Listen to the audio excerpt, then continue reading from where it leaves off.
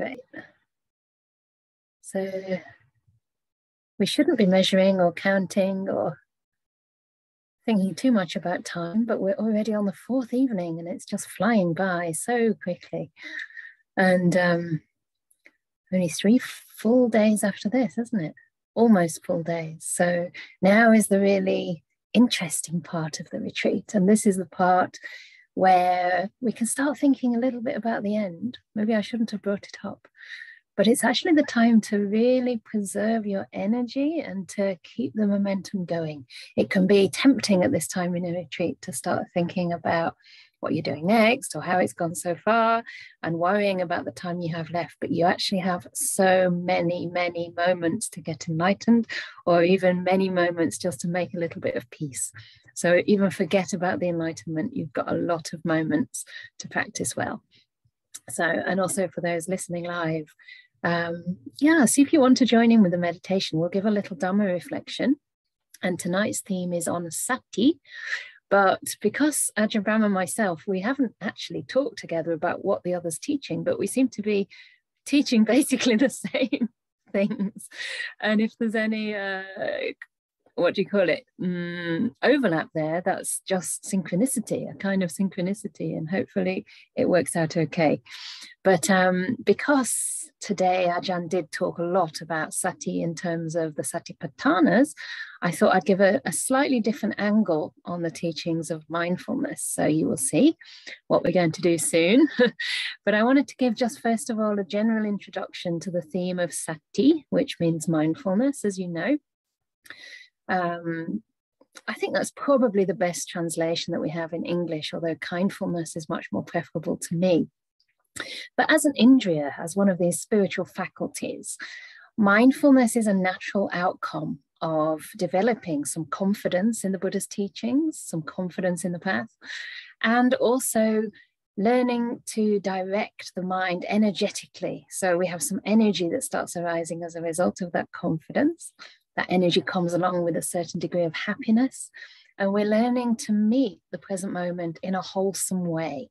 Meet it with kindness, meet it with patience, meet it gently. And mindfulness is more than just being aware, as you've already heard from Ajahn Brahm. It's actually the 6th factor of the Eightfold Path. And so it implies at least some understanding, some appreciation of suffering, the fact that there is inevitable suffering in life. And it's part and parcel of being born. You know, it's inevitable that once we've been born, there's going to be aging, sickness, and old age and death. You know, separation from the loved, association with those we don't love very much. And of course, not getting what we want. This is really the problem, the root cause, isn't it? Not getting what we want. The fact that we have that wanting at all. And that wanting, of course, is born of delusion. So mindfulness already carries with it a certain amount of wisdom. And also the 2nd path factor, the factor of right motivation or wise motivation, wise ways of relating to life and wise ways of relating to our mind, is also an aspect of wisdom, of course. And that helps us to meet the moment in an ethical way. Yeah? So we learn to move the mind in a wholesome direction, to direct it to places that we actually have a chance for wisdom to arise. So that's why mindfulness of, say, shooting an arrow or shooting a gun is not really mindfulness, not mindfulness in terms of right mindfulness. It's certainly going in the opposite direction of any kind of enlightenment. So I really like Bhikkhu Bodhi's definition of mindfulness. He said it's basically that aspect of the mind that brings into focus the present moment without what he calls cognitive clutter of preferences, judgments, or reactivity, reactive thought. And it sustains a kind of balanced attention on the present moment for long enough to really bore into its nature, to actually see the nature of reality. So it's not just being aware, it's being aware in order for wisdom to arise. And Shaila Catherine, one of my other teachers, has a nice way of understanding it too. And she said it's the willingness to connect again and again with a kind of gentle perseverance to meet the present moment without willpower or force. And the quote that I wrote down from her goes, Just as a light illuminates an object, but does not have the force to dent, to change or alter it, so mindfulness illuminates, but does not change or manipulate experience in the present. Yeah? So we're not denting our experience. We've got this mindfulness that just shines a light on things, but actually lets them be, lets them alone. And I wanted to just go over a little bit more around the right motivation, the right relationship to whatever arises in the mind. The relationship of kindness, of compassion, of non-ownership or letting go. Because these are also what Ajahn Brahm refers to sometimes as making good mental karma, right? We can almost see what arises in the mind as the result of old karma, the result of old actions that we've performed in the past. Maybe actions we can remember, maybe things we forgot about, or even things from a past life, who knows? So that's old karma, you know, whatever's arising in front of you right now is coming from causes. There's very little you can do about those. But what we do have is an opportunity in this present moment to make good karma with what we experience now. And that good karma is basically generating and developing those wise motivations. Yeah. So mindfulness goes along with or is infused by loving kindness. It's not just mindfulness. And that loving kindness helps us to welcome experience, not just to accept it, but actually to embrace it. And get this, this is more radical, even to celebrate it arising. And that even extends to things like panic attacks, believe it or not. You know, of course, when it happens, it can be very distressing to the mind, especially based on fear, you know, at the most unexpected of times. And the whole body starts to go into a kind of heightened state of arousal. The heart might start pounding, or sweat might start coming, or I think somebody said earlier that their hands were getting kind of clammy and cold. And of course, nobody enjoys that experience. And yet at the same time, it's something that's arising in your present moment. And it's something that, if you do learn to relate to it wisely, can be a great teacher for you. So it's not so important to know why it's arising. Sometimes it's impossible to say. But what's really important, the place you do have some influence, is how you meet that experience. So can you infuse that mindfulness with a sense of compassion, non-harming, gentleness, patience, and this willingness to care? In some, I think Christopher Germer, somebody who did a lot of study on compassionate mindfulness or mindful self-compassion, says that the difference between compassion and mindfulness, or compassionate mindfulness and mindfulness, is that mindfulness says, okay, this is unpleasant, this is painful, maybe this is fearful or scary. And compassion says, how can I meet that? How can I care? What kind of attention is necessary here to soothe myself, or to calm the situation down? And by that, we don't necessarily mean calming the object down. You know, we might not be able to control that, but we can calm our observation down by seeing where those hindrances are getting in. Yeah. And I also think it's quite interesting to notice that a subtle shift can happen, say if an experience like a panic attack does arise. What's sometimes important, I think, is to acknowledge the person who's having the panic attack. So rather than, again, just putting all the focus on the object, the subject, you, yourself, becomes the main thing to care for at this time. Because until we really see through non-self, we do have a sort of, what can we call it, conventional way of describing this body and mind as a self, as a being. And sometimes that being needs care, you know. It is real in the sense that you feel, you suffer, right? You experience pain, you experience distress. And sometimes rather than, you know, going back to your previous meditation object or thinking what happened, you know, I was just getting deep, the thing that's right in front of you now is the panic. And the thing that needs care is you, yourself.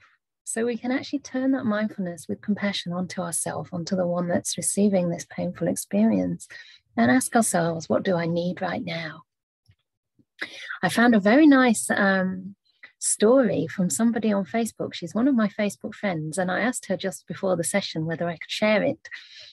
Her name is Kosan Carla Callahan, and I wanted to say her name because she said that I think she could be a Zen practitioner, I'm not sure.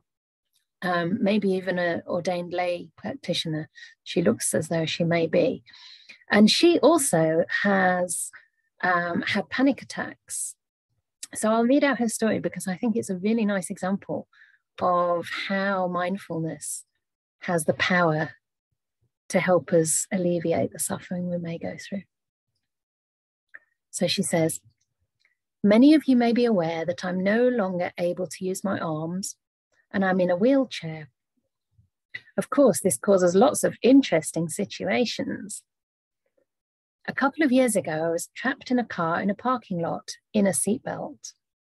I was unable to get myself out of the seatbelt and had a full-blown panic attack. It was very upsetting and difficult for me to deal with emotionally. But it made me very aware that because of the nature of my disease, the chances were that it was going to happen again at some point.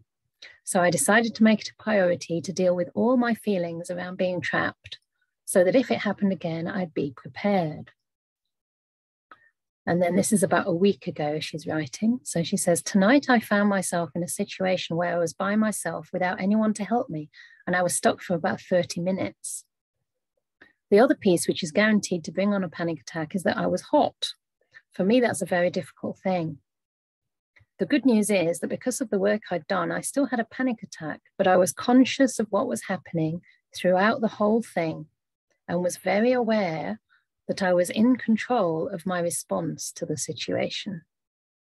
I didn't have to descend into terror and catastrophize the situation. The exciting thing is that I proved to myself that I could modulate my visceral response. For me, meditation has been key, along with watching my thoughts. So don't give up. If you have something that's a really scary thing for you, decide to overcome it and dismantle that fear. Step by step, you'll do it. I am living proof. So I thought that might be helpful to other people. Even if you haven't experienced things like this, there'll be situations in your life that you do feel trapped, either physically, mentally, or both. Emotionally, I'm sure many of us have experienced similar things during lockdowns or during all kinds of situations in our lives. And so the last aspect of the right motivation or relationship to what we experience is that quality of renunciation. And by renunciation here, we really mean we're not seeking to claim, to own, to possess, even to identify with our experience. But we're just learning to make peace with the experience and let it be. Yeah, this wonderful word, letting be, which is very, very similar to the letting go. And it's from the letting be that letting go naturally happens. When we stop fueling things with our fear, with our craving, with our aversion, then naturally nature just starts to unravel and the process naturally calms and unfolds. So we let nature take its course, and understanding that things play out according to causes and conditions. But what we can do, of course, is learn to watch our minds, learn to see how am I relating to this moment, and also the role of thought. Like this lady was saying, you know, she was watching her thinking also throughout that panic attack and probably stopping it from getting out of control. You know, I'm going to be stuck here forever. This is never going to end. You know, nobody cares. Who knows where the mind can go? So that's my little introduction on mindfulness, but now I wanted to take it in a slightly different direction and talk about another aspect, or highlight the aspect of mindfulness that is around recollection and memory. So some places in the suttas, and I think one of them's in the Anguttara, but I forget exactly where, the Buddha says that one with mindfulness also recollects and memorizes, has a good memory for things that happened long ago. And that's the Sanskrit word smriti, which is very similar to mindfulness, means memory, like sati, right? And smriti is the Sanskrit. And I used to think, what's that got to do with mindfulness? But the point is that sometimes we know very well what mindfulness is supposed to be. You know, we know where we're supposed to direct it, but we forget to do it, right? Most times we're not mindful. It's not because we don't know we should be.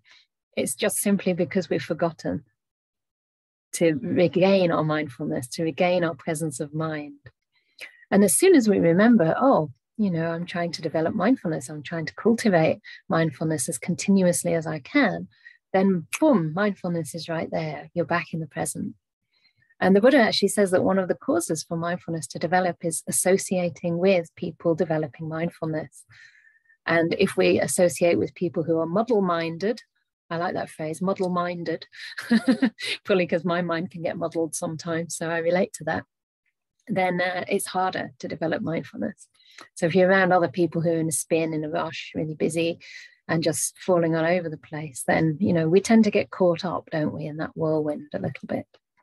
So that's one aspect of memory and recollection. But the other is that there are these other objects of mindfulness called the anusatis. And these are things like recollecting the Buddha's qualities, recollecting the Dhamma, recollecting the Sangha, the beautiful purity of beings who have developed their hearts so deeply in virtue, peace, and compassion.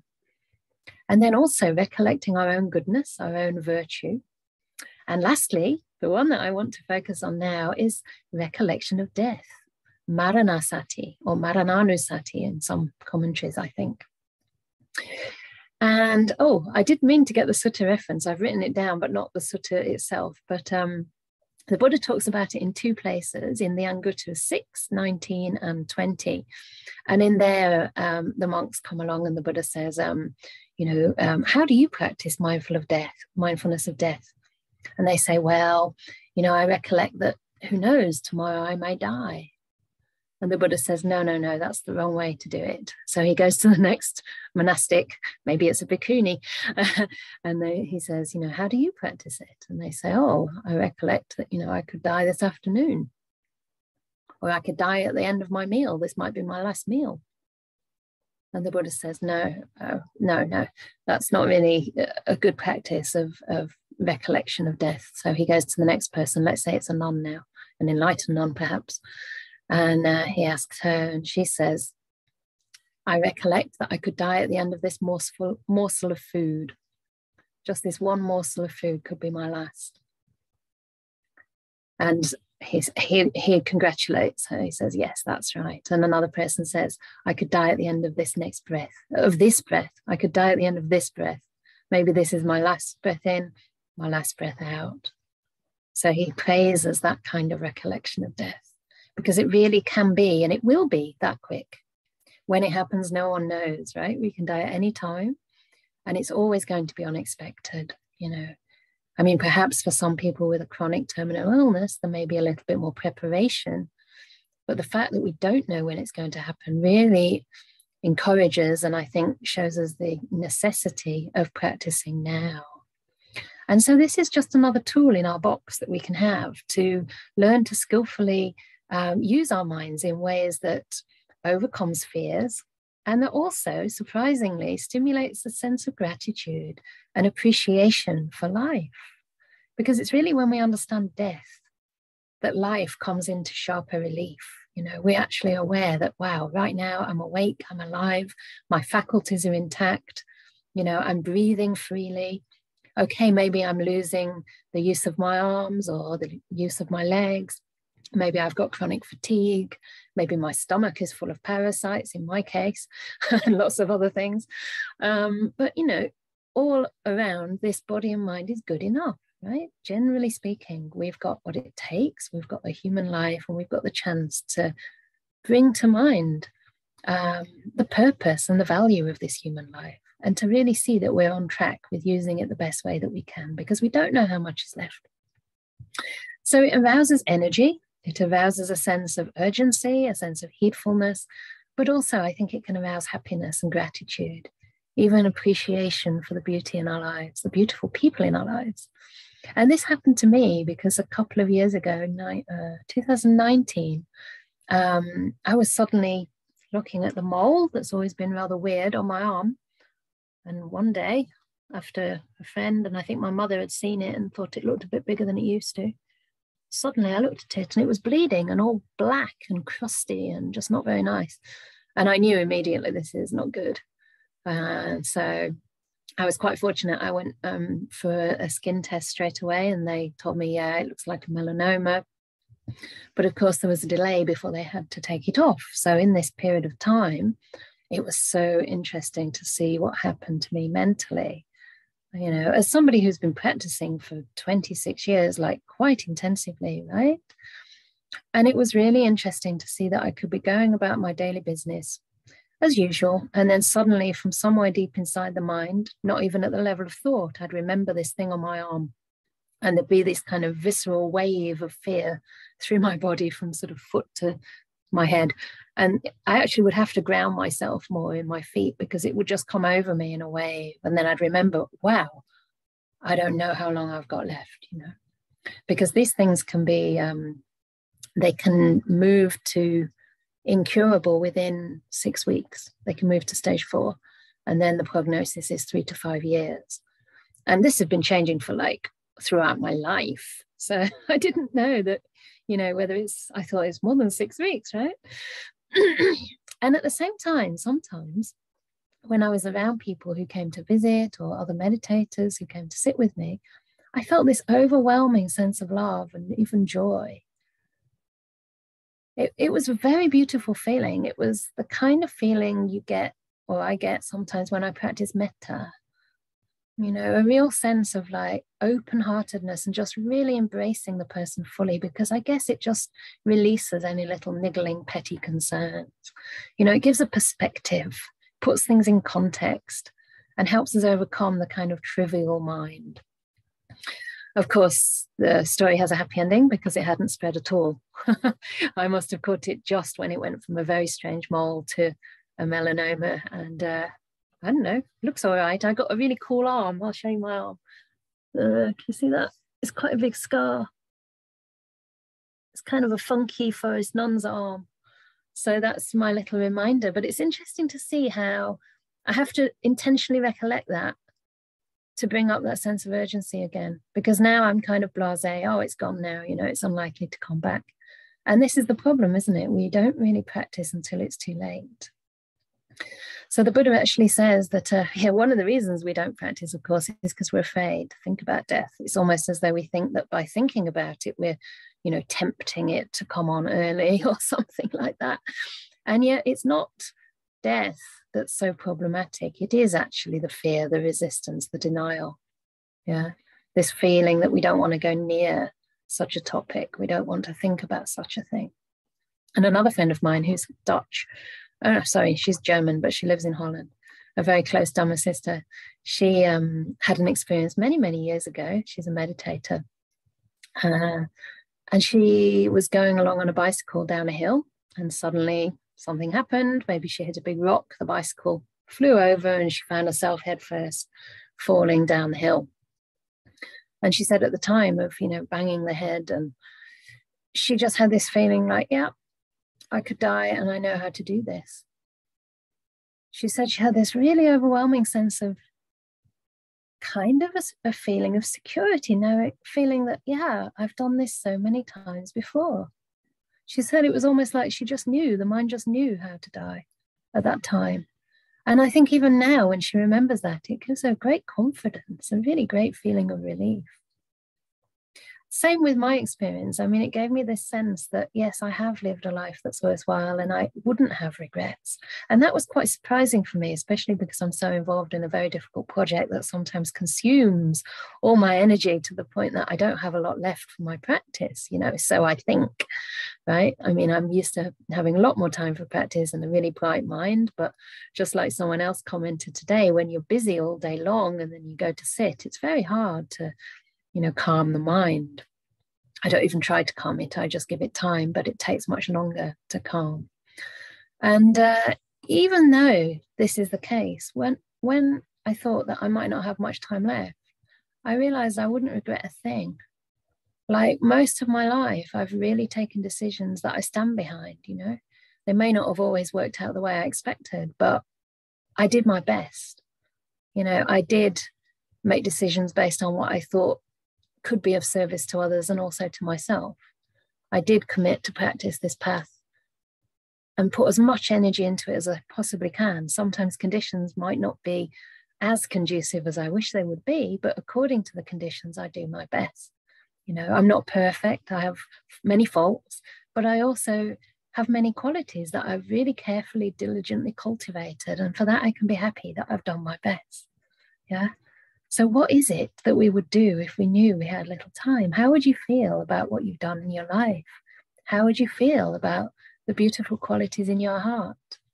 You know, perhaps you'd suddenly realize they're abundant.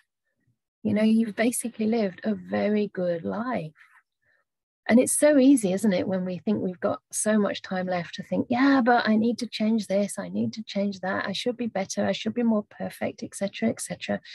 But, you know, really, if this was your last day or your last evening, wouldn't you be happy with what you've done? You spent the last week of your life on retreat, even though you might have had a birthday party or gone out and done a few other things, but you really turned up as much as you could. And you gave your best to this. You gave yourself sincerely, with diligence, with energy, with love. So that's really fantastic, isn't it? And that's something you could definitely bring to mind. The Buddha asks us in the 10 recollections, the Pachavekanas for monastics, he says, one of them is, the days and the nights are relentlessly passing. How well am I using my time? Yeah. The days and the nights are relentlessly passing. How well are we using our time? So are we putting our energy into things that really matter to us? Or are we wasting it in frivolous pursuits or things that don't really deserve so much of our love and time? You know, our time and our love and our energy is precious. And sometimes we undervalue that, I think. You know, so how can we make sure that we really do dedicate our lives to the things that matter to us and the people that matter to us as well? And moreover, how are we using our mind? Right? Are we dwelling on faults that we see in others? Are we holding on to grudges and regrets? If we are, then we need to learn how to forgive, learn how to let go, because tonight could be the night. You know, do you really want to die with unfinished business, with unresolved resentments? Or other people you'd like to apologize to, like to ask forgiveness of? If you can't do it personally, maybe they've passed away, or it's not safe to do it, or you're not quite ready, at least you can make the intention to forgive. You can mentally, you know, allow yourself that, you know, my intention, I intend to forgive. And I trust myself to the process of forgiveness. I trust that process and I give it time. Yeah, and even if you just start this process in the mind, you can die much lighter without those regrets. In the same way, we can give away physical baggage, right? How many of us hoard things that we really don't need? And there are many charities now, you know, maybe the Red Cross or refugee charities that collect all kinds of things and send them to people who really need an extra pair of socks. Do we really need so many pairs? Do we really need so many shoes? Apparently people have a lot of shoes. Or I don't know what else you might have. Maybe too many books. Sorry, I'm just looking at your videos. It might not be too many. But I just saw someone has a lot of books. I'm sure I also have a lot of books that I actually don't read. You know, I keep thinking it's a great idea to get another book for the future monastery, and then I'm left like lugging it around in a backpack. So, you know, why do we have so much stuff that we can't really use right now? You know, we can give things away. We can give our services away. You know, would you be happy if you died tonight with the service that you've done? Sometimes I remember speaking to my mom years ago, and she works with adults with learning disabilities as a speech and language therapist, and she was managing the whole service for North Derbyshire, with a whole team of people under her, like a psychiatrist, art therapist, drama therapist, psychologists, of course, and other speech and language therapists. And I said, you know, wow, what you do every day is really making a massive difference in these people's lives. I mean, it's just incredible. And I don't know if she ever really reflected on that, you know, because it becomes just a mundane 9 to 5. Or if you live in London, it's usually something like 8 till 7 in the evening, right? It's a really long slog. But don't waste that time by just sort of feeling terrible, feeling tired. See if you can actually reflect on what you've done that day. And if somebody said thank you, or even if somebody smiled, remember it, bring it to mind, and feel happy. Allow yourself to feel glad. Yeah, there'll be people in your lives that have done things for you that, you know, they'll never know about, right? I'm sure that many of you have received kindnesses from other people and you don't know who these people are, but it made a difference. And in the same way, you'll have done that for many, many people. So another thing that the Buddha asks us to do is reflect that we own our karma in a sense. I asked Ajahn Brahm about this because I said, surely we don't really own anything. And he said, okay, well, that's for someone who's not enlightened. That's for someone who still has a sense of self. But still, at the, again, conventional level, we are the owners of our karma in the sense that we experience the results of every action that we do. Yeah. And the Buddha says, for good or for ill, of that I shall be the heir. We're born of our karma, supported by our karma. I think that's quite interesting. Supported by our karma. Don't get scared because of that. Actually bring up the good stuff you've done. How often do you recollect the beautiful things that you've done, the beautiful qualities in your heart? The more you bring it up, the more you encourage those qualities, right? It's that simile of watering the flowers and not the weeds. I'm sure you all know it, but it's, I think originally Thich Nhat Hanh and Ajahn Brahm's elaborated. If you water the flowers, they grow and they eventually just swamp out the weeds. That's, anyway, in an ideal world of gardening, eventually the flowers overtake the weeds when you water them. And maybe even the weeds start to have flowers and look beautiful as well. Right? So it's important to do this because every time you recollect on, you know, the goodness in your life, you are, in a sense, creating a stronger groove in the mind. Like it's almost like you're carving out a channel where the mind inclines to again and again. And I remember a quote actually that Ajahn Brahm said that I thought was fantastic. He said, the channels for celebrating my own goodness are wide open. The channels for me in my mind for celebrating my own goodness are wide open. For most people, it's the channels for criticism that are wide open. Something like that, he said. And I just thought, isn't that wonderful? You know, it's just, there's no barrier there at all because it's actually the sense of self that creates the barrier, right? It's only actions. It's not a doer that does these actions. It's just goodness. So why not celebrate that? So there's more I could say, but I think that reflecting on death can bring us more fully into alignment with life. It can give us a renewed appreciation of life and an increased sense of energy and maybe urgency in a good way, in a balanced way, to really take steps on this path and not to waste a moment, not to take any moment for granted, because that can be so easy, especially at this time in the pandemic. There's a lot of lethargy. What's the other word? Languishing, that's apparently quite popular now. It's not quite depression. It's somewhere between depression and boredom. It's a kind of like stagnation, I guess, not really feeling that sort of zest for life.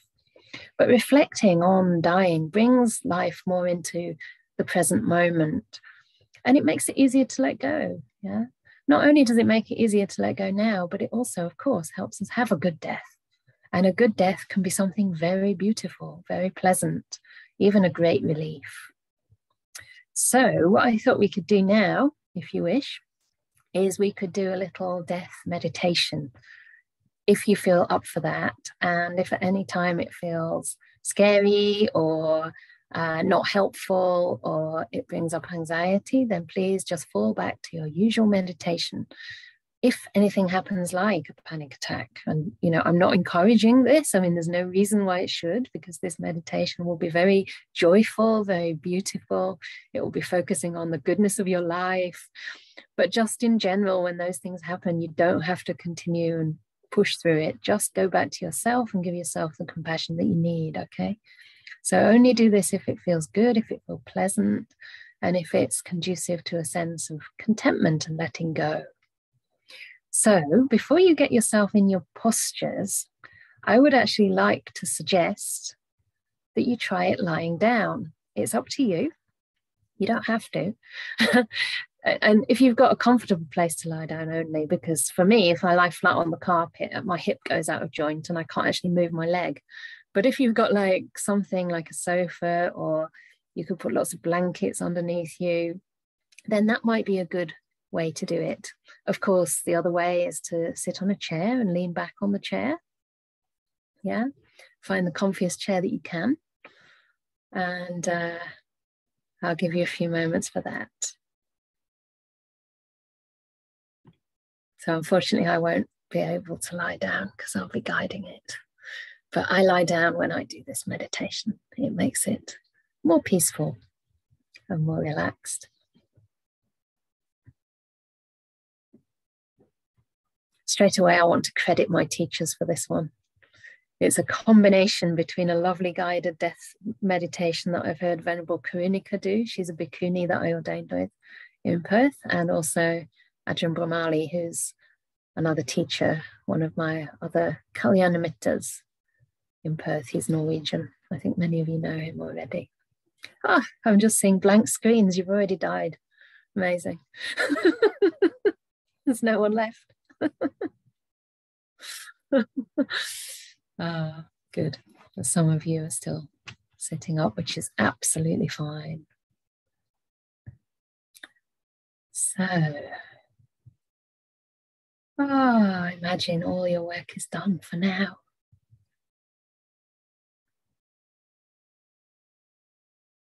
So gently closing your eyes when you're ready and finding the most comfortable position that you can remain with for the next 20-25 minutes or so. The kind of position that is restful for you.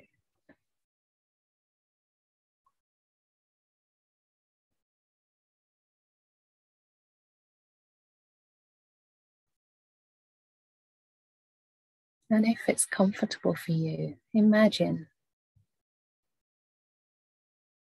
that you don't have much more of this life left.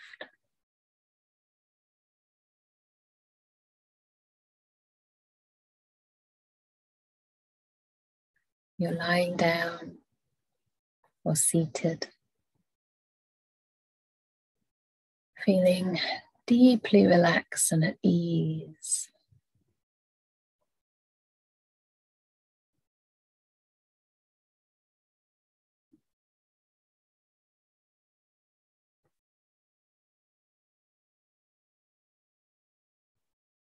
Much of your work is completed.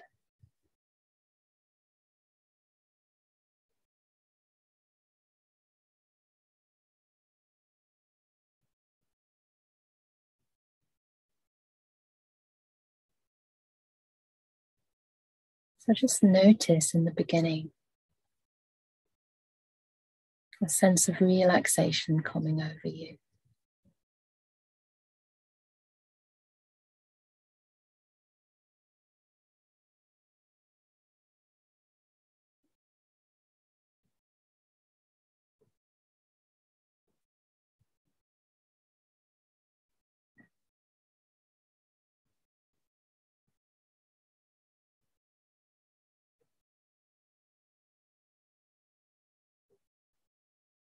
You may still have things on your to-do list.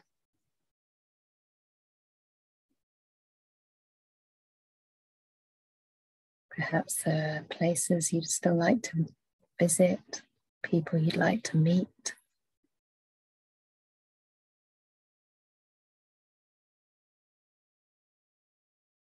But now, as the time comes closer to your death, you realize these things are really not important at all.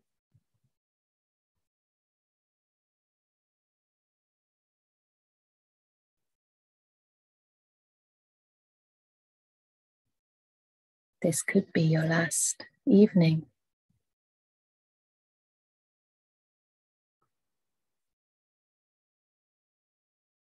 So all that matters to you now is a sense of contentment and peace.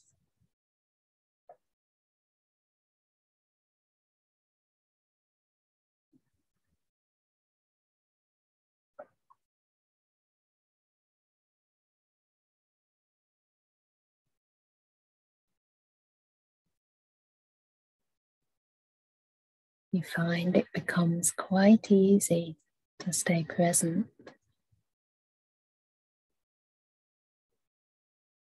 to the sensations in the body or to the breath.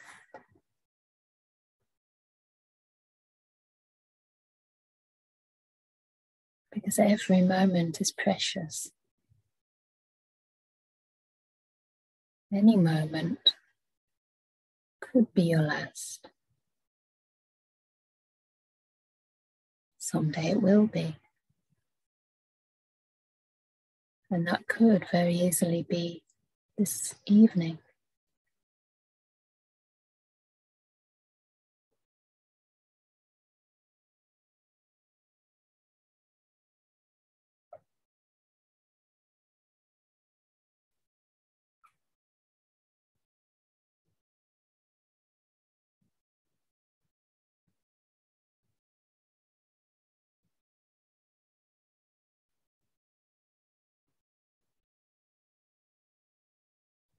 And with this reflection, you start to remember the goodness of your life.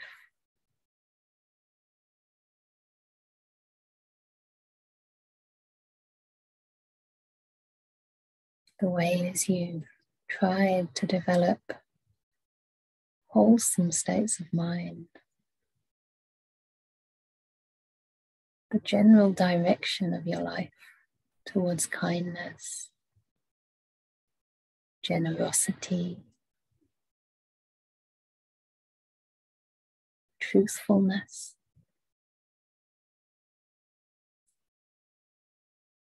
The ways that you may have served.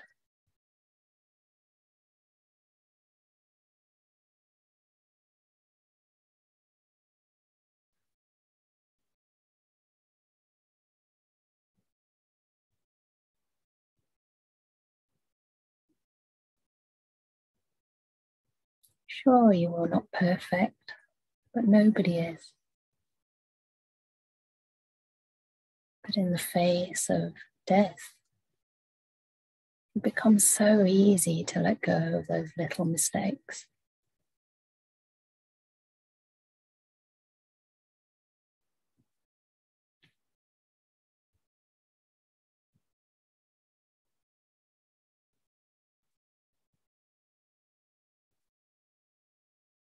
So this beautiful feeling of peace and happiness,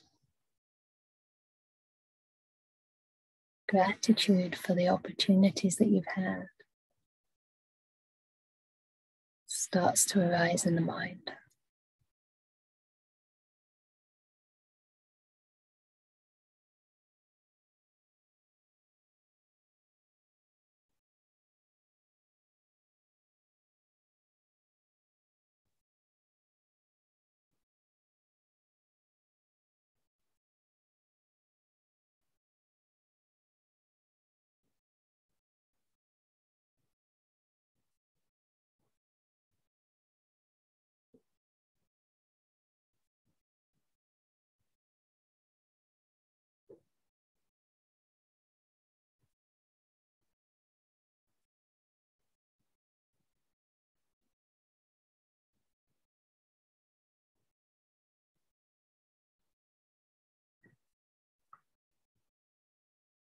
You also find it easy to forgive those who may have hurt or harmed you. It makes no sense to hold on anymore.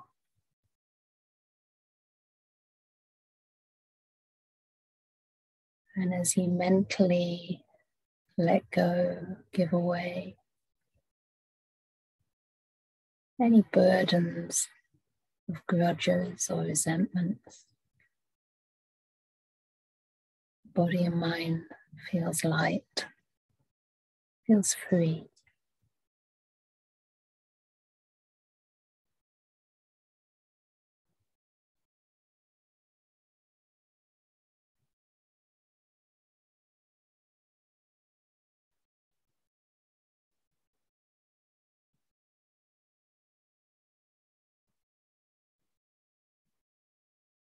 If there are people you have yet to forgive,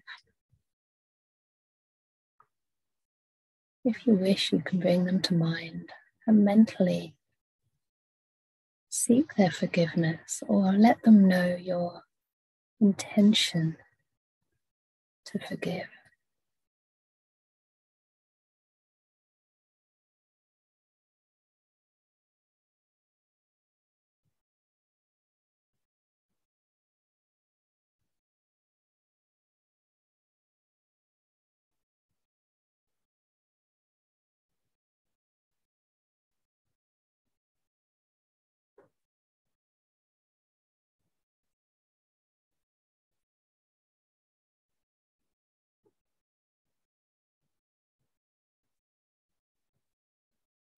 And you also remember so many dear people in your life who've been your friends, your loved ones, your pets, those who've supported and encouraged you. So many people that you're grateful towards.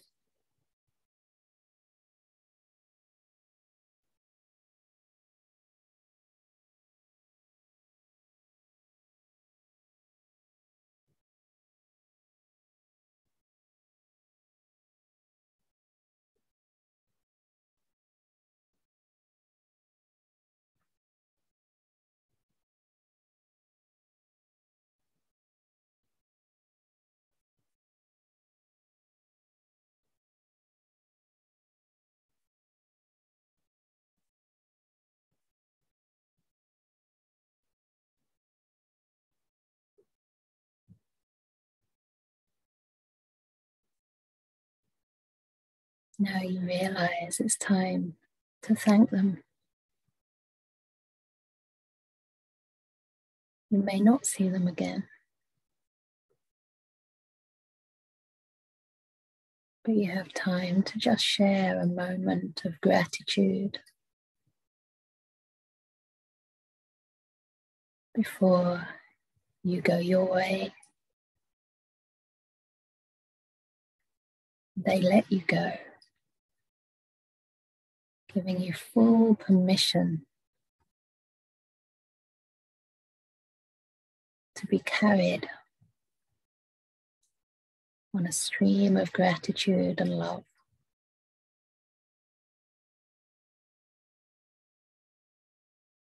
And you know they'll be fine.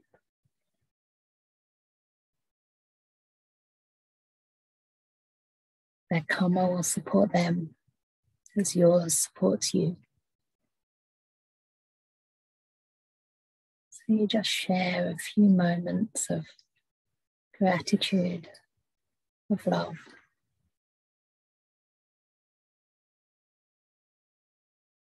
Before letting them fade from your awareness.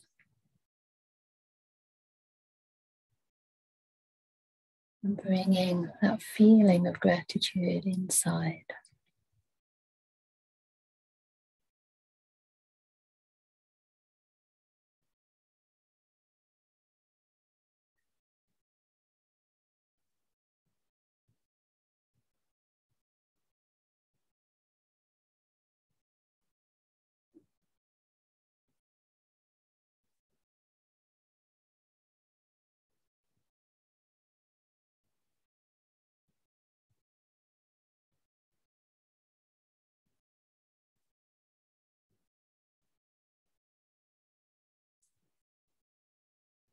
And now, imagine that you're in the last room that you'll ever see. Just lying down or sitting on a simple white bed.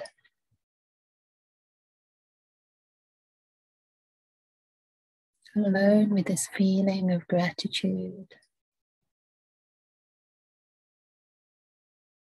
a feeling of peace.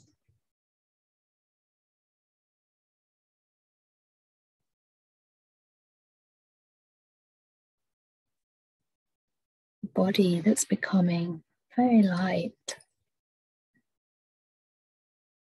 as you slowly start to slip away from this world.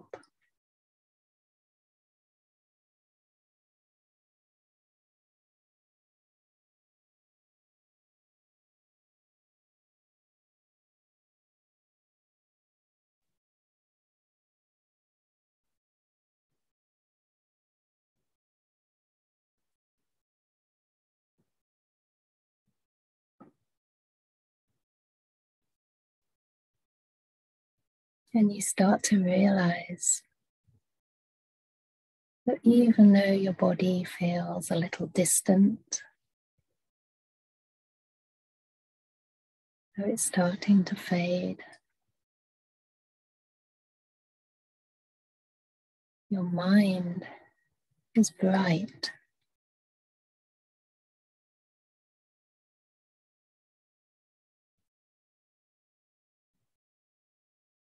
Buoyed up, supported by all that good karma, all that beauty, purity,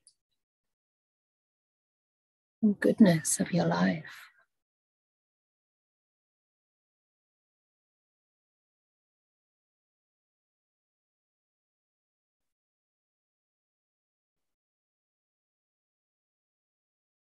And you feel an immense sense of relief.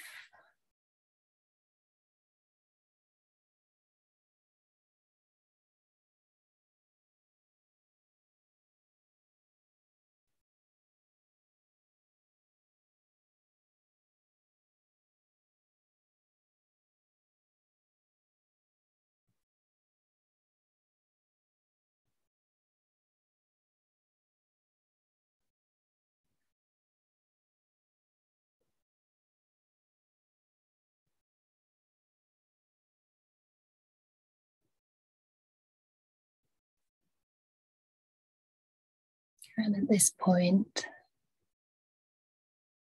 you don't really know whether you're alive or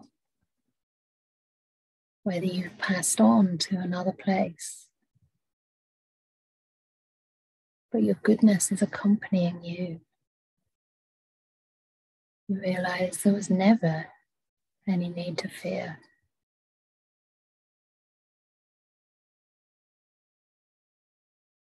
And you also sense that there's an energy of love, of light around you.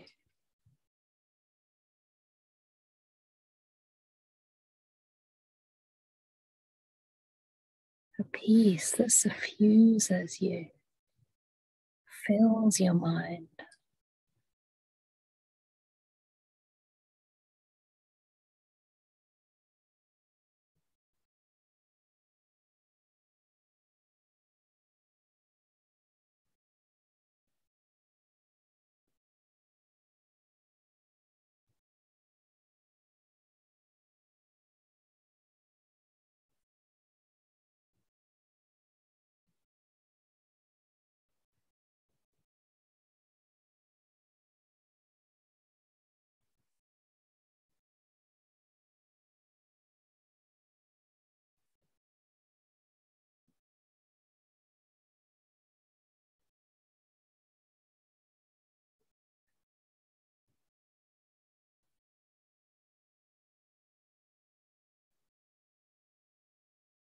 What a relief to be free from the body, to experience such emptiness, freedom and peace.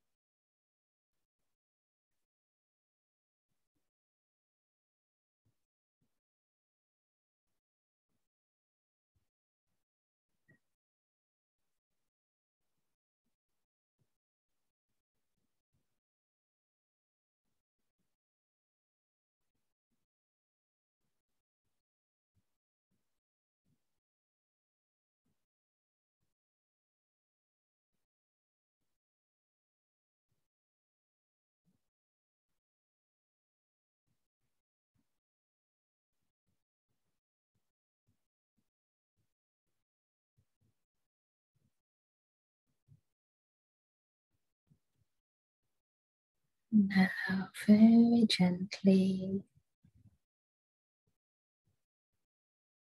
with a light, quiet mind, start sensing your body again.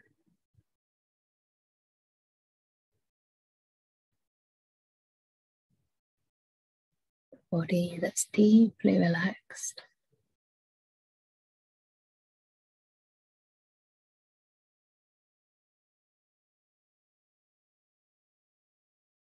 Notice that you do have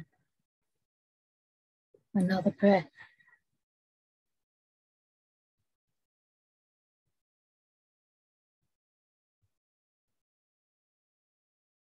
You do have signs of new life.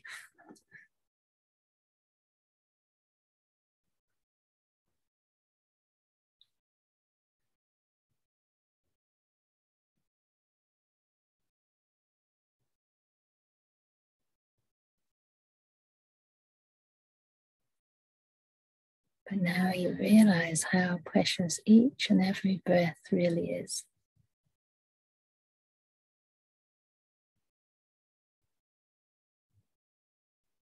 And how fortunate you are to have more time.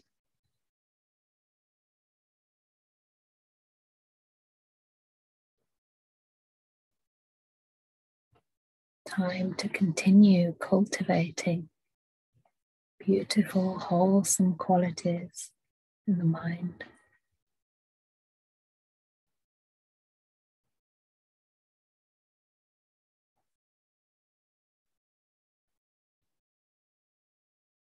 And perhaps from the perspective of dying, there are things you'd like to abandon and put down that you don't need to carry through the rest of this life.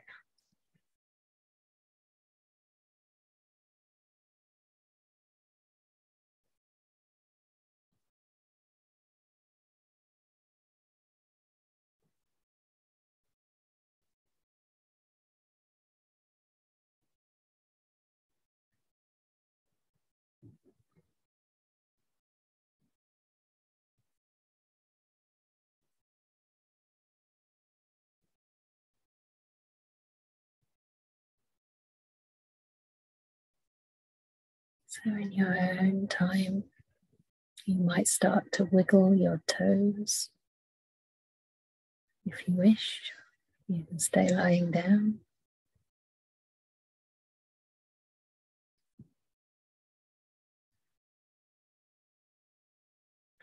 And sense how it feels to have this body. And whether there's any peace or perhaps renewed energy in the mind.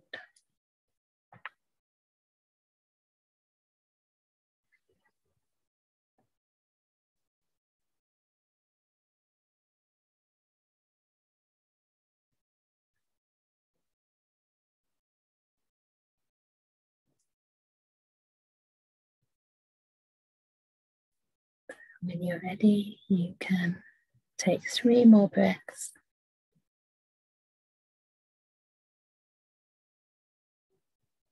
And gently open your eyes. Or not. But if you want to hear the Q&A, you might want to sit up to continue meditating. Otherwise you'll fall to sleep. But if you want to go to sleep, it's okay. Wow. You're still here. Still alive. Great.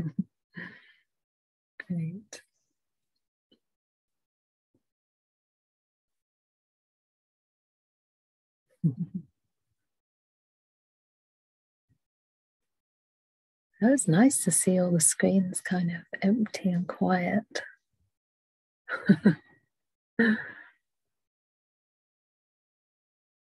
It's a nice meditation if you ever sort of want to change your posture, you know. It's a good one to do lying down. Or if it's the afternoon and you sort of want to rest, but you're not sleepy enough to have a rest. Then sometimes I listen to that and it's almost like a midway between awake and asleep, just very light. Yeah.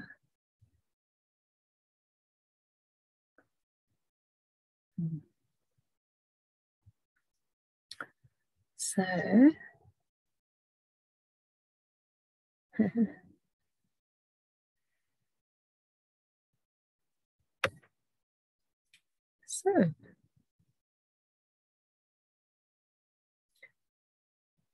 still some direct messages coming to me. Is it? Or it's from Rennie? It's from Rennie. Okay. Yeah.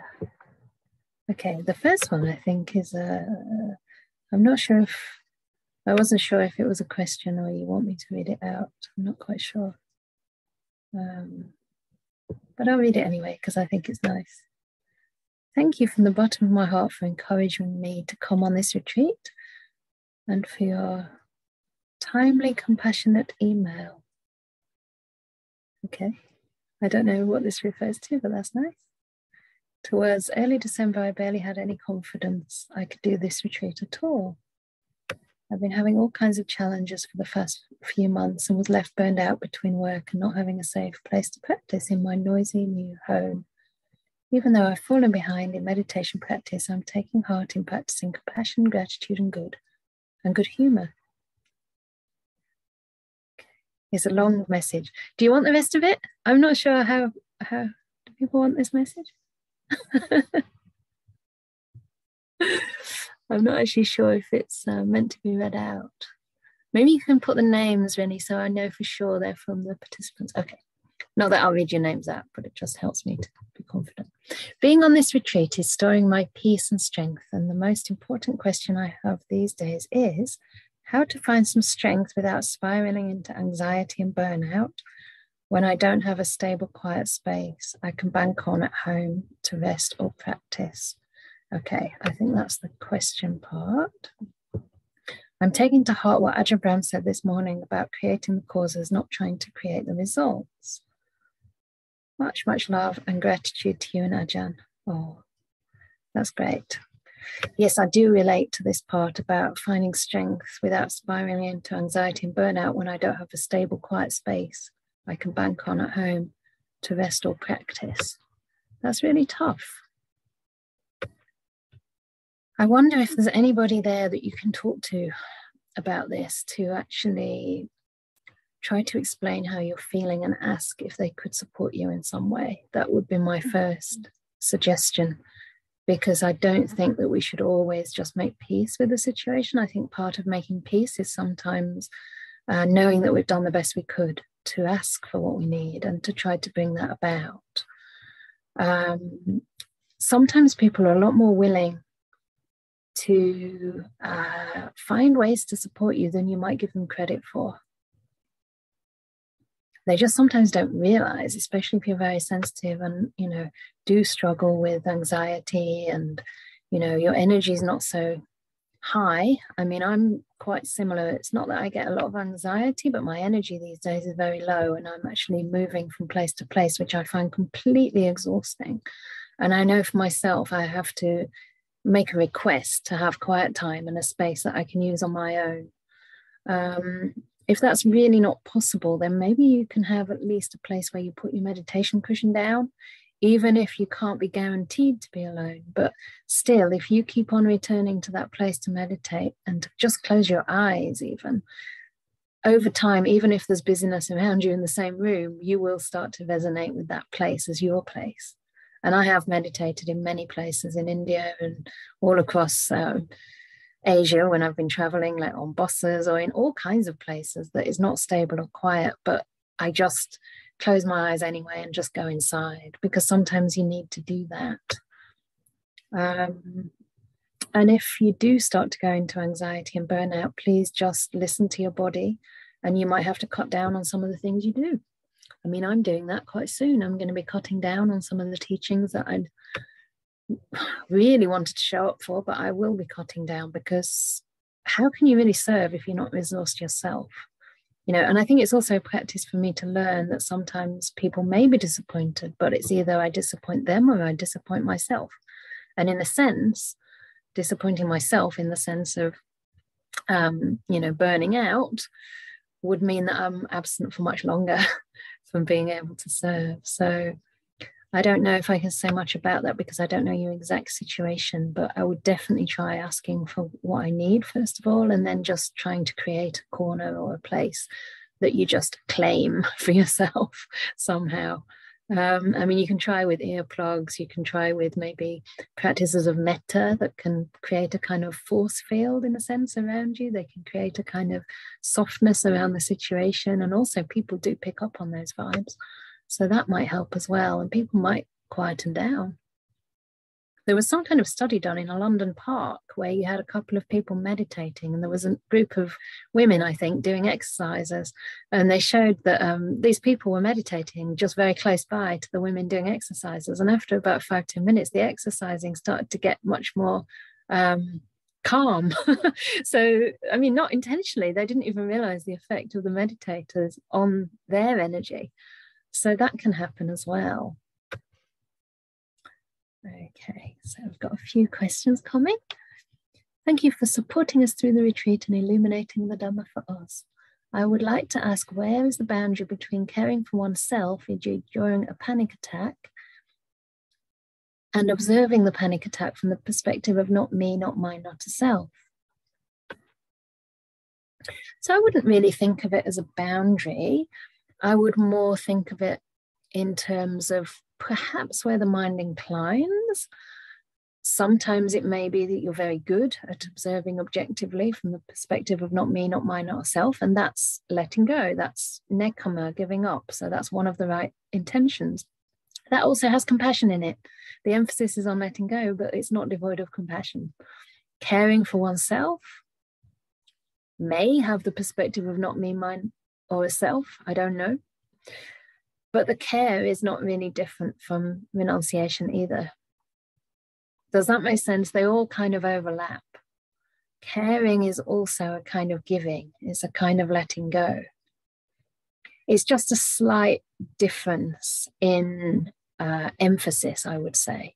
And I would say that the caring for oneself during the panic attack is more important if you have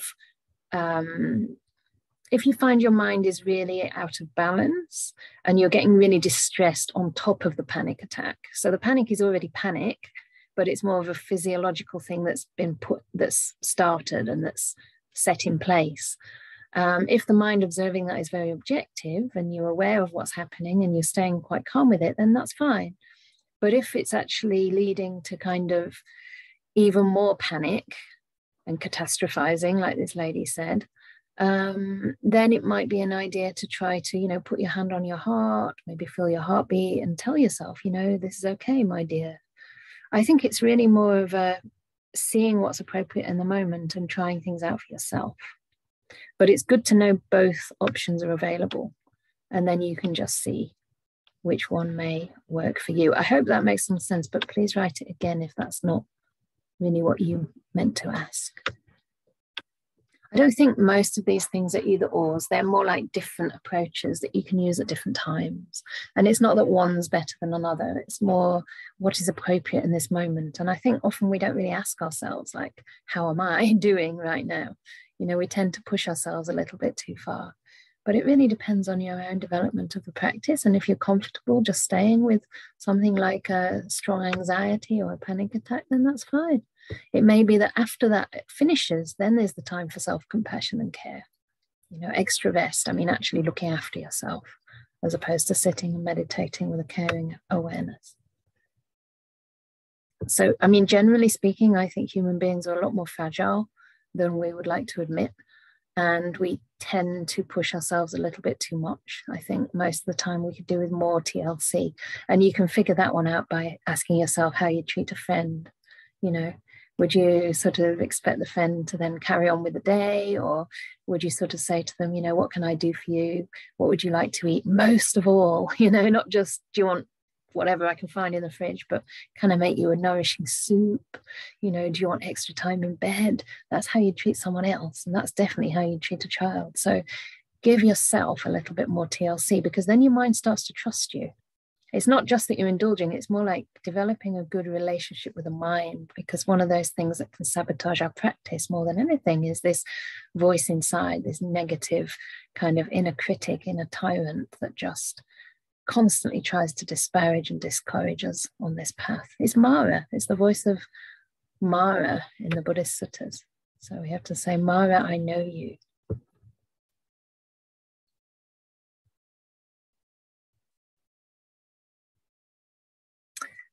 So someone's saying the death meditation taught by Ajahn Brahmali gives great joy and used often can be beneficial. Yes. So as I say, that was a bit of a kind of, it was inspired by him and also another bhikkhuni, which is lovely. You can find that one on the BSWA website. And Ajahn Brahmali's, you can also find it on the BSWA website somewhere.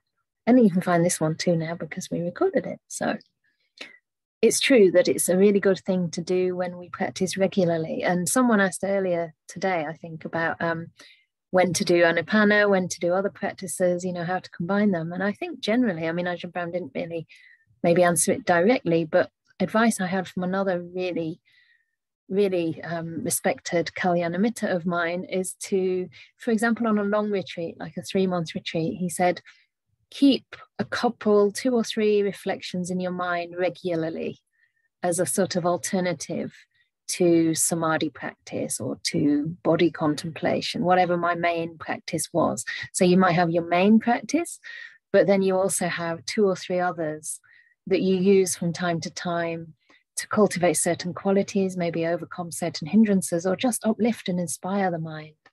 Because there's a sutta, again, in the Anguttara Nikaya, that says when one's practicing samadhi, say anapana or metta, one should also give attention to 2 other things from time to time. One is equanimity, and Ajahn Brahm translates that as watching the trees grow, but it basically means taking your foot off the pedal, so you stop putting in any effort and you just sit back and watch. So you can either watch the trees grow in your mind, do nothing, just open awareness, or you can literally do nothing for a while during the day. And then the other one is rousing the mind. What do they call it? Pagaha, like instigating energy. And that can, for that, we can use the death meditation. We can use Buddhanusati, Dhammanusati, Sanghanusati, reflections on the Buddha, Dhamma, Sangha. We can use metta if that's not one of our main, if we're not already practicing metta all the time. We can use Charganusati, again, collecting our own virtue, or chanting, doing some chanting, maybe even doing some fast walking meditation, something like that, time in nature, something to energize the mind. So yeah, on that retreat, when he'd given me that advice, I used to but practice mainly with the breath, if that was available to me, because I don't really decide, but you know, I tend to incline that way. And then from time to time, I do some death meditation and some metta meditation, and also reflecting on the Buddha, Dhamma, and Sangha. And I found that really lovely. Is there a difference between the words Ajahn and Ayya when used for nuns? No, the word Ajahn means teacher. I mean, yes, there's a difference. The word Ajahn means teacher, but it's a Thai word. It's not actually Pali. So I think a lot of bhikkhunis don't use it because we're not really part of the Thai tradition. It's the word acharya in Pali. So you could all be called acharya, I guess, at least once your 10 years reigns. That's the official thing. But I don't like that, because then it starts to feel like some kind of title, like because you're 10 years in the robes, now you're an Ajahn, now you're a teacher. But that's not necessarily the case. Some people never teach, or some people teach earlier, although it's better to wait until you're properly trained. But I just think it's become a bit of a title that everybody automatically gets after 10 years. And so most of the nuns I know don't use it. The word Ayya is just venerable translated into Pali. So the word Ayya and Bhante for monks are the same. So you can be venerable Ajahn somebody, or Ayya Ajahn somebody, or Ajahn Ayya, or Ajahn Bhante. But usually in Perth we use venerable instead of Ayya and Bhante, just because it means we can all call each other the same thing. So I really like that, because whether it's a monk or a nun, even a novice or a fully ordained person, you're all venerable. So we call each other venerable. And what I really love is that we even call the junior ones venerable. So it reminds you that what they've done is venerable. It's not you as a person, but it's a lovely way to remind you that this person has renounced a lot, and that is worthy of veneration. Okay, I fantasize about food in the evening sometimes. Any tips on working with hunger? Yeah, I mean, it's completely normal to fantasize about food in the evening. So it's great, really, that that's happening, because if it was so easy not to eat, then you wouldn't have to practice restraint. So the fact that, you know, you are kind of fantasizing and yet you're not eating is a very good thing. So that's one thing. And I think, you know, it's just interesting to watch these fantasies, especially when you do get to eat, because you usually find that what you fantasized about is nowhere near as tasty as you thought it was. I remember on my first and maybe even second retreat, I think second one, I was in Nepal, Kathmandu, and I'd already been in India for a couple of years. And in India, there's no cake, really. You just get these little sickly milk sweets, but there's no chocolate. That's the first thing I had to give up. And there's really no cake, at least in those days, 94 or so. They didn't make Western stuff. But in Kathmandu, there were cakes everywhere, big carrot cakes, chocolate, all kinds of cakes, which anyway, I couldn't really afford. But so in my second retreat, I was thinking about this chocolate cake that I was going to get afterwards. And then I went to get it, and it was like, you know, it's quite a big bite out of my budget as well. But it was just like, nowhere near as nice as I'd imagined, because actually the practice, even when you're fantasizing, you're also developing lots of qualities like contentment as well. And you don't always realize that until after the retreat, that your sensual desire has actually lessened. It's more likely that during retreat, your sensual desire will be highlighted, because it's the anomaly in a sense. And, you know, we're coming face to face with the hindrances to meditation, hindrances in the sense of things to work with, as somebody rightly said earlier. And I was thinking actually about that question earlier, just to go off on a tangent slightly, that somebody said, you know, I find that working with the hindrances strengthens my practice. They're not necessarily negative things to overcome. And then I realized that, yeah, you know, there can be, I mean, this is just my own little thought that came to me, so I might not be quite literally correct, but I think there might be some truth to it. Some people go very quickly into the practice of clearing a path through the hindrances, and then they might get into a deep meditation quite quickly. But because they haven't got like many years of working with hindrances and thinning them out in a sustainable way, that might close up again also quite quickly. Whereas I think if we're very familiar with our mind and we work with these hindrances for years and years and years, they generally stay at a lower level. So it might not be that you immediately get into deep meditation, like some people sort of forge your way through perhaps quickly, but it might be that your general level is much lower all the time because of the continued understanding and working with one's mind. So, I mean, and I do see that in meditators, you know, that sometimes people can have beginner's luck, and then there are other very old meditators of 20, 30 years. They might have never had deep meditation yet, but they're generally extremely balanced and hardly ever, for example, get angry or lose their patience, and there's a lot of wisdom in their life. So I think, you know, there's something to be said for learning to work with the mind, whatever's presenting in the mind, and not to measure or judge. You know, because there's no better path, really. There's no one right path and one lesser path. And even if you do get into some deep meditation or get close, you'll find that if you haven't got that familiarity with working with these strong emotions that can arise, you will still have to do that work. There's no way around it. You know, there's no way to bypass that. So I do think, anyway, that was sort of on a tangent, but I don't know if that made any sense to anyone here. Okay. If feeling overwhelmed by physical pain, could sound be used as my object for meditation, for example, music? I know the best is using Vedana, but some days like today, the pain is just too much. There's a good question. See, I don't know about that. I think you can be creative, definitely. For me personally, I'm very musical, like so musical that was going to be my career before. I mean, like not a professional, like anything refined. I was a rock singer, okay. So, excuse me.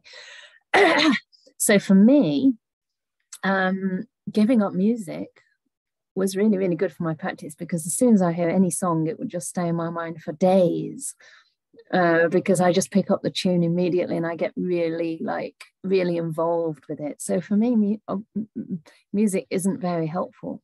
It depends what kind it is, I guess. Like if something's really, really peaceful and relaxing, then maybe. When the pain is too much, what else could you do? I mean, perhaps you could do some chanting. That's music, but then you're actively engaged. And also that kind of chanting music is the Dhamma teachings, right? So you could listen to some chanting, or you could even do some chanting. That might be a nice little break from the pain.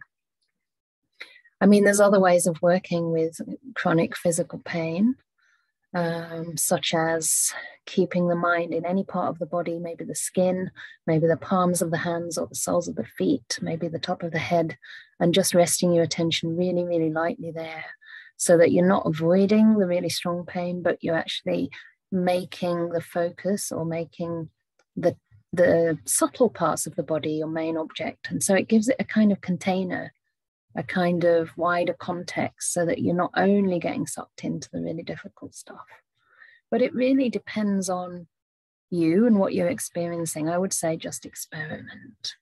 But eventually, of course, the best way, when you've got the strength of mind, is to fully embrace that pain, no matter how difficult it is, and see if you can change your relationship with it. And sometimes it really is true that it can just disappear. The problem with saying that is that then we try all sorts of tricks to make it disappear, and that doesn't work. So yeah, I'm sorry to hear that. Another thing you could try is metta, because metta does tend to have a pleasantness about it, and it does tend to generate pleasant feelings in the body. And again, you might not experience that everywhere, obviously, especially if you've got strong pains in certain parts, but you might have a general sense of softening around the pain, and also some pleasant or subtler sensations in other parts of the body. So you could try that as well. And if all else fails, self-compassion, really put your hand on your heart, talk to yourself, calm yourself, be kind to yourself, and also relax. Lying down might help. You can do a lot of lying down meditation. At first you might fall asleep, but if you keep lying down for hours and hours and hours, eventually you will wake up, and you might find that's quite a comfortable posture to be in. But I don't know, because I'm not in your body. But I would just say try anything you can, and give yourself a lot of encouragement, because it takes courage and it takes strength of mind to show up and to stay present. So you don't have to be present with it all the time. Okay. Dear Ven Candā, often when I meditate, I feel like I'm going deeper and deeper, and suddenly there are some images in my head. Sometimes these are beautiful landscapes and it feels peaceful. Other times there are sentences or images that are disturbing. Do you have any suggestion on how to deal with them? Thank you for your comment.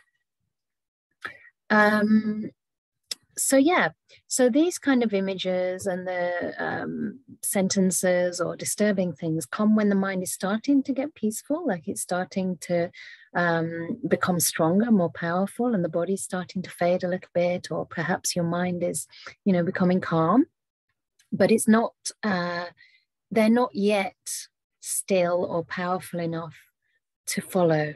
So it's usually better just to let them be there, but stay with your main object of meditation at this stage. So if you're with the breath, then just be with the breath, let them be there, but don't get too distracted by them at this stage, because if they're really useful kind of visions, or obviously some are disturbing, so you can just let those fall away from your awareness. But if there are things like beautiful landscapes, then at some point, the beauty might grow, and then you'll be drawn into a certain part of that beautiful landscape.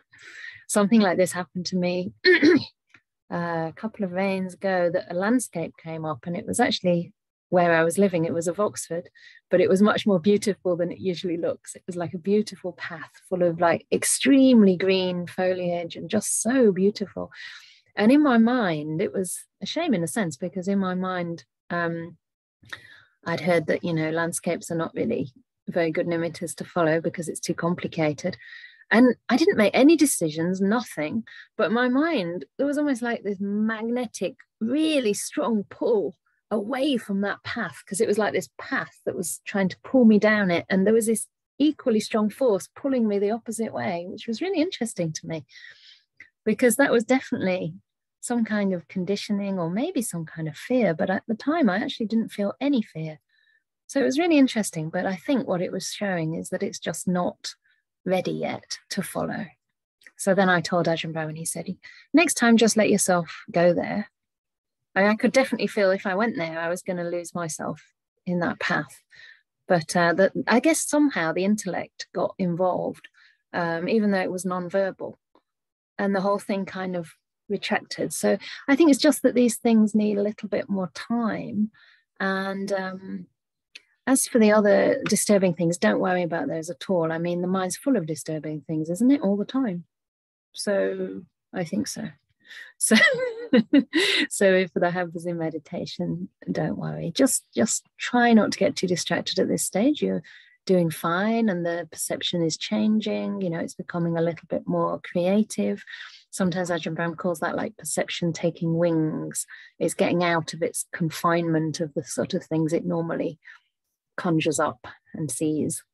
So yeah, I hope that helps. But if there is a very beautiful scene and there's something in that scene that's particularly compelling, like a dewdrop on a leaf that's shiny and lovely, then you might want to see if the mind inclines to that. But just be very careful at this kind of stage, because if you do anything, it's so subtle, you'll just disturb the whole thing. What is the TFL you referred to? TFL? Did I? I don't know what that is, actually. What is the TFL I referred to? Maybe you could mention when I referred to that, because I can't figure out that at the moment. If anybody else thinks they know, they can write me a message.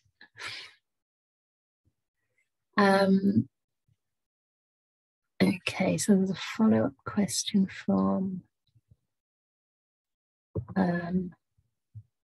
just checking who that's from. Okay.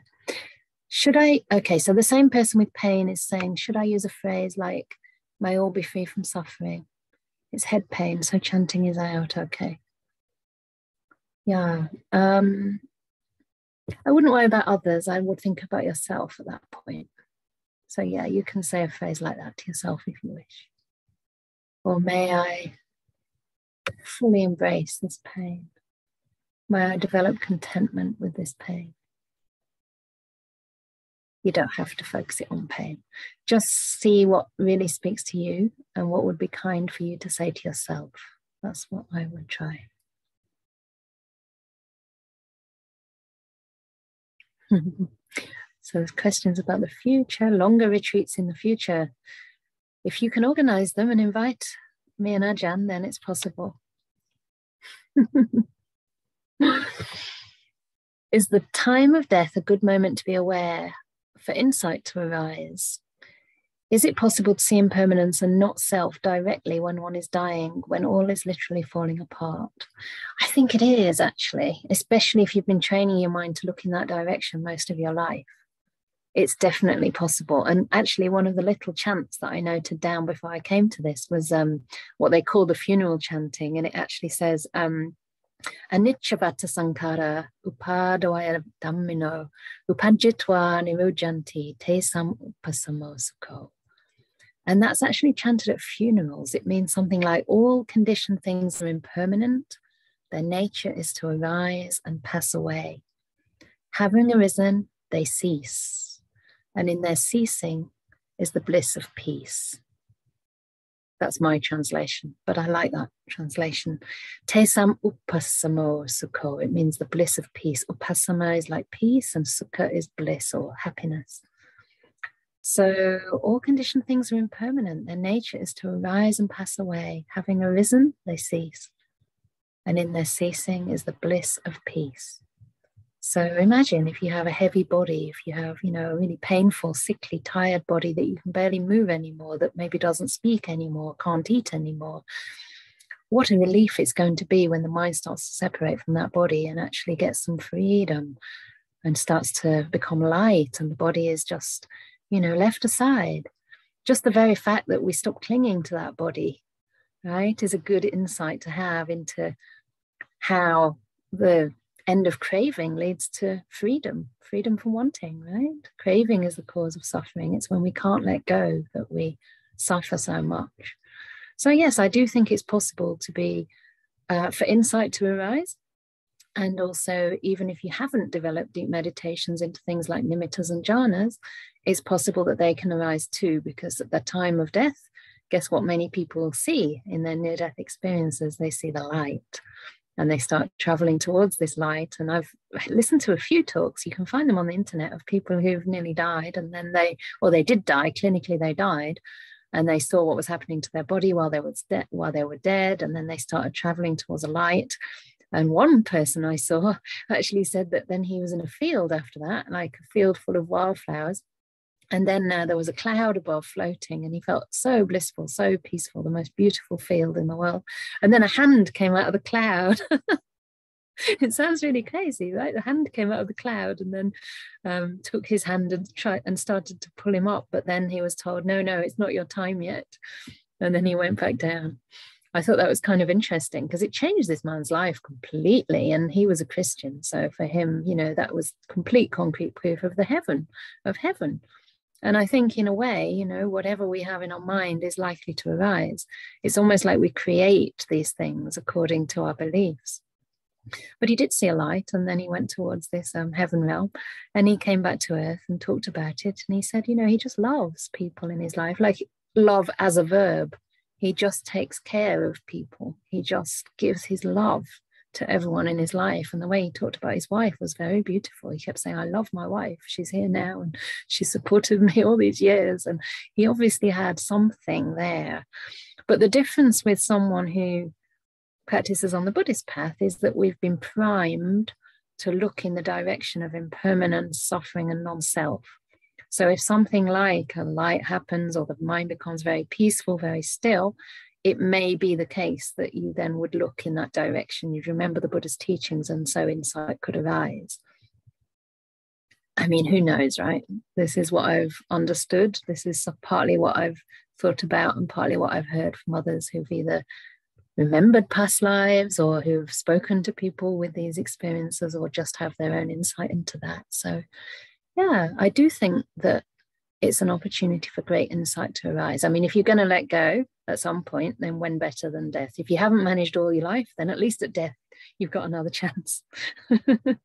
So hopefully, oh my goodness, 9 new messages. Oh, okay. Oh, right. Yeah. So they're all about what TLC means. So TLC, not TFC. Right. So I might have said TLC, tender loving care. So hopefully that answered that one. And then there's one more question. So if anyone needs to leave, please do. I guess you did already. There's only one more question. Oh, it's not a question. This talk was really what I needed tonight. Thank you. Very good. And thank you for everybody's TLC towards both myself and Ajahn Brahm, and towards yourselves, and towards each other, and our wonderful co-hosts as well, for all your care and keeping this place a very safe space for everybody. So thank you, and enjoy dying into your sleep. Practicing a bit of loving kindness. Good night, everyone. Take care. Bye-bye.